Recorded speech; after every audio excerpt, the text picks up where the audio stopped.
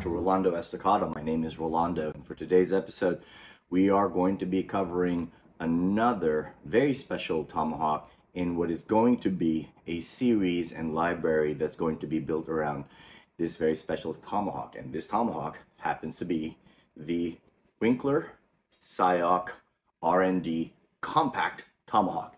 I do have the full size coming up, so we're going to be reviewing that shortly, but we're going to be reviewing the compact first and foremost.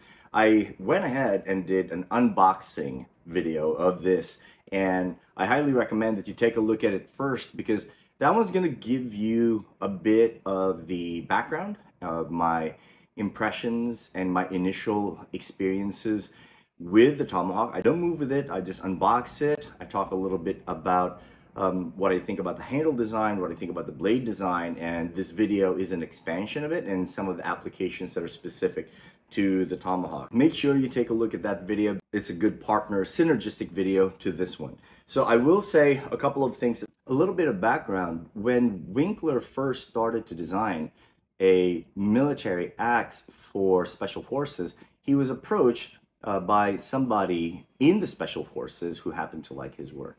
And this is I think this is based off of an autobiographical article, if I'm not mistaken, written by Winkler himself.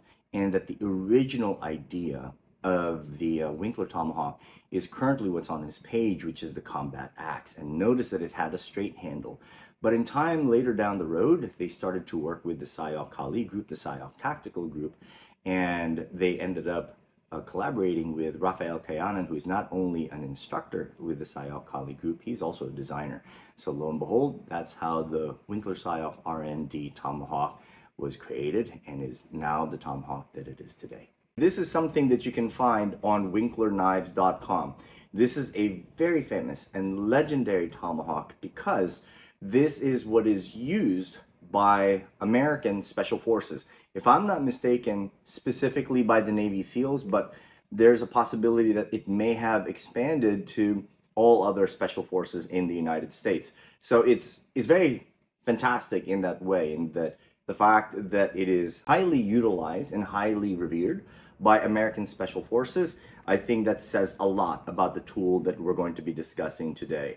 So first things first, in terms of what we're going to be covering in terms of application and movement quality, by taking a look at the tomahawk, I know the first thing that everyone is going to be asking is this: well, how does it move?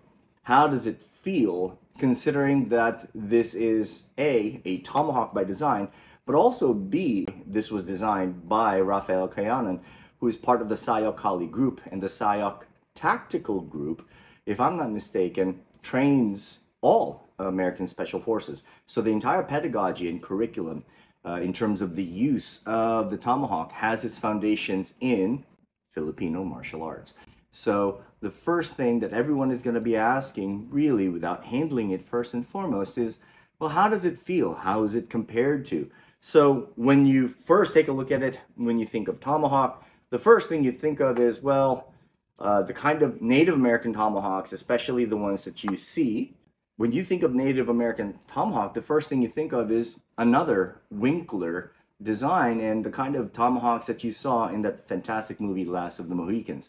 And if you take a look at those, they're going to have some similarity to this cold steel trench hawk. Now, this trench hawk, what I mean is that you have a long handle and it's relatively circular. So it's going to feel like a stick in your hands. So it's not going to have any of the grip sectioning that you will find in a Winkler Sayoc Tomahawk. So when you first look at the Sayoc Tomahawk, the first thing you're going to think of when you hear the word tomahawk is what I was just holding. But it doesn't behave that way.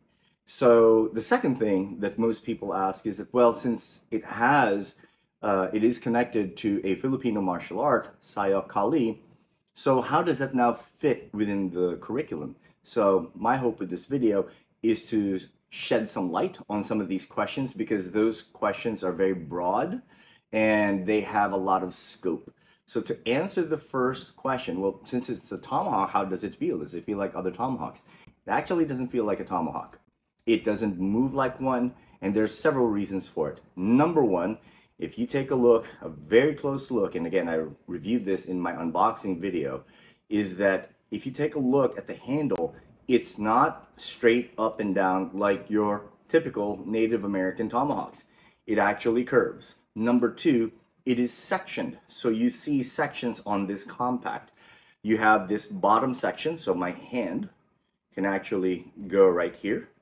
And then you have a middle section where there are about 3 finger grooves. And then you have this pistol grip section at the very top. So you have these 3 section groups so that your hand knows exactly where it needs to be at all times. And from my own exposure to Sayoc-Winkler and my own time that I've spent training with tomahawks, this is very purpose driven, very specifically so.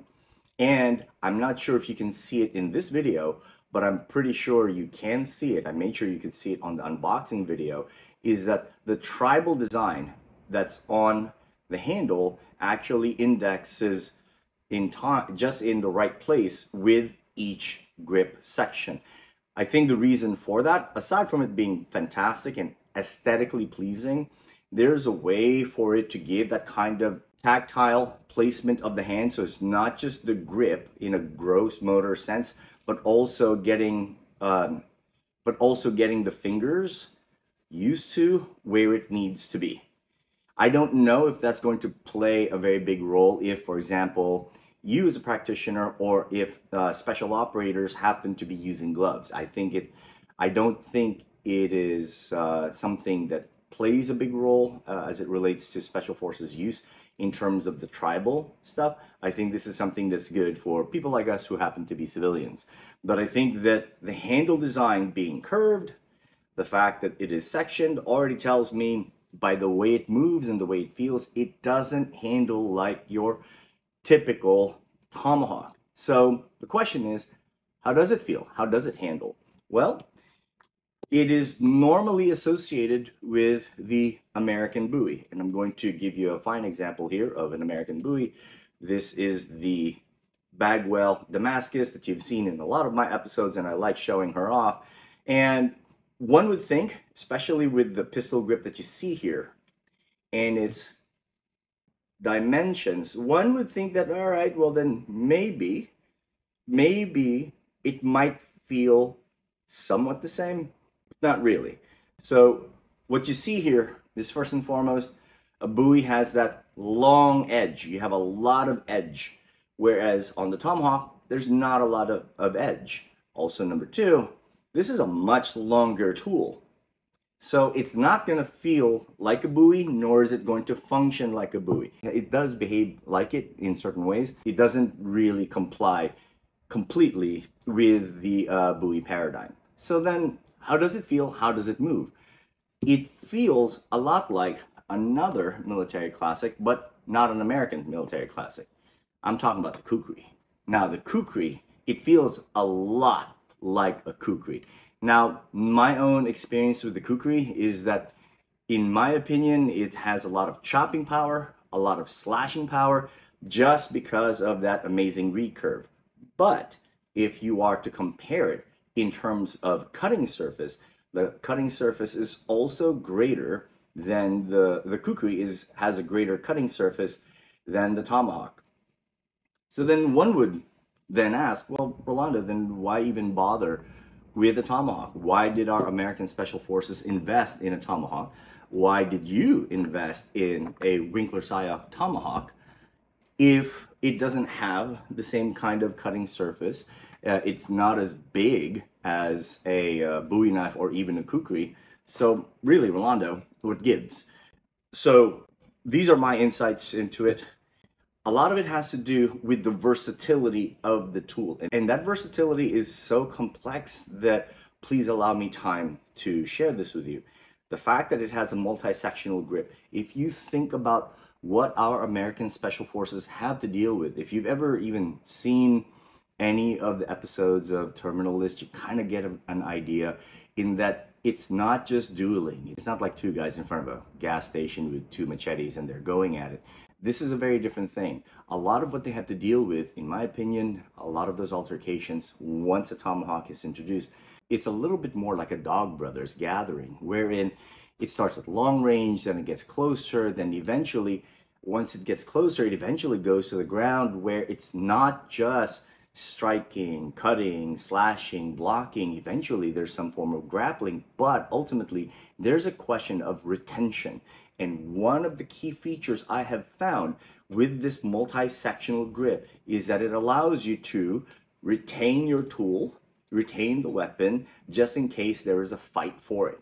So this multi-sectioning, in my opinion, has a lot to do with having the ability to change hands, having the ability to position your hand in such a way so if there's a fight, you can kind of move it and wrestle the tool back. And now you're in this grip. How about that? The other thing is that the head of the tomahawk itself is extremely unique. From what I understand, the head of this tomahawk, which has that classic front spike, there are several key advantages to this front spike. First and foremost, from what I understand, this tomahawk design borrows a lot from the Filipino Igorot axe. So the axe of the Igorot tribe, which is considered really, if you take a look at the design, is really one scary tool, but extremely modified for the uses of our American Special Forces. So you see some of that in this front spike. So firstly, that front spike turns this into a very different kind of weapon. Number two, this portion over here, the hooking of the tomahawk, allows for a lot of catching, pulling, and securing. And there's a lot of things that you can do with this. So if I'm here and I put this on my wrist, you can already get a sense of what this tomahawk can do. So by comparison, and I want to show this to you, the reason why I like that it's not sharpened, and also B, why it has that kind of space, because it allows for catching. This is very different from a cold steel trench hawk, because since it doesn't have that kind of space, you see how that's already going to cut into my flesh. So it doesn't have the same kind of catching ability the same way a Winkler Sayoc tomahawk does. Some people prefer the sharpened beard. Some people prefer that it's narrow that way because they think that, well, you know, it can inflict more damage. But sometimes damage isn't necessarily the end game. Sometimes the damage is just controlling the opponent. And in many ways that aligns with my own exposure to martial arts, specifically Shinkageryu, in that sometimes killing the opponent isn't really the goal. There is another way of approaching the opponent. The other part that I like about this is that this part, the head of the tomahawk itself, is flat and it's rounded. So the fact that it's rounded means that if I'm gonna punch somebody with it or use it as an impact tool like so, look at how just neatly it goes under my chin. So my ability to restrain somebody using this without using deadly force, I think that's pretty cool. The other thing that I really like about this is the spike and the fact that the back spike is not sharpened. Why is that important? Well, if for some crazy reason in the fog of war I do something stupid and then I do something like this and oh my god, that really hurts. If this thing had a pointy edge to it, yep, if I do this, I may be wearing Kevlar, but hey, I'm a civilian. But if we're thinking special forces, it's not something that can do damage to them. And I've seen that, I've noticed that in some tomahawks that, hey, that back spike can be a little aggressive, and if you're not careful and you're selling this to your civilian consumers, it can actually hurt them.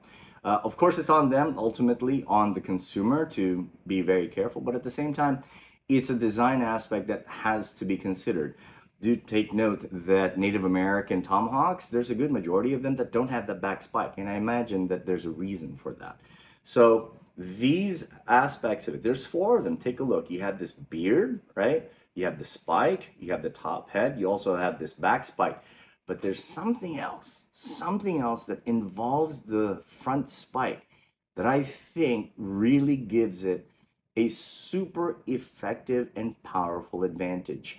Because as we've mentioned before in the Bowie videos, that Bill Bagwell really believed in the superiority of a Bowie knife. If a knife is held in this manner, and if we are cutting in this direction, that point is trailing behind the edge. So the sharpest part, and frankly the most powerful part of the knife, is trailing completely behind it. And he demonstrated the trailing point, leading point theory on a balloon, wherein a trailing point can't actually pop a balloon, but a leading point can, because reduced surface, more surface tension, increased PSI. So now all of a sudden the balloon pops. And that's what makes the Bowie, with the Bowie back cut, so effective. And I think that the same can be said to a certain extent with that front spike.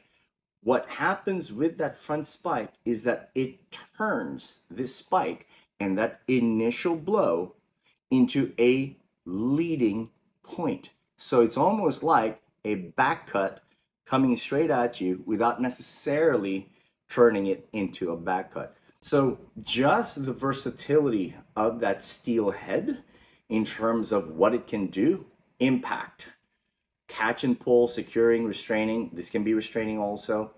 Leading point.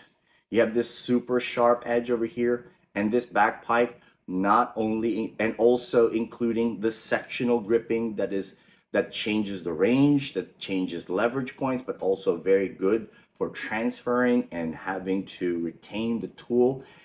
I think in many ways, this is just as good, if not better than, the American Bowie, specific to the needs of our U.S. Special Forces. Because if we are to go on the assumption that the kind of altercations that they run into, let's put the firearms aside for a second, because that's a Captain Obvious moment. But if by the time they're using their Tomahawk, they're having to move more into the kind of exchanges like in a Dog Brother situation, where there's long range, middle range, close range, and ultimately some form of grappling and restraint, you're going to need a tool that has more than one kind of grip. And if the person tries to wrestle it from you, you have a way to wrestle it back. You can't necessarily do that with a Bowie, because with a Bowie or a kukri, you only have one place to grip it. And by the time that person has secured that area where they have grabbed your hand for some strange reason, and it's some sort of struggle and it's life and death, and they've grabbed your hand, it's really hard to re-secure that hand, because, well, do I let go?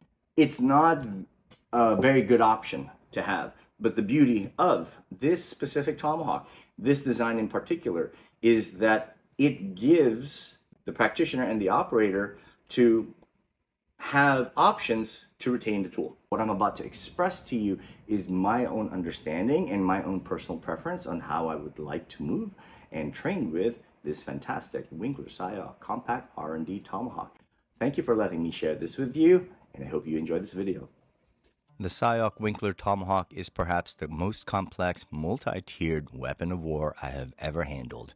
First thing I'm going to show you here is the longest range handle for it, holding it at the butt end of the handle, and I will demonstrate for you Cinco Terra's 5 strikes from Filipino martial arts. So there are shoulder lines, elbow lines, and then a thrust. These are the classical 5 angles, and you can deftly use it with this tool. So you can see that you can flow with it at long range, even though it is the compact version of it. You can do multiple angles of striking, but one of the features that I really like using this particular tomahawk is the fact that that long range can also serve to catch the opponent. So you can do the beard aspect of the tomahawk to catch behind the shoulder, behind the neck, and secure the opponent. So you can do multiple strikes from high line, mid line, low line, and then ultimately use that catch.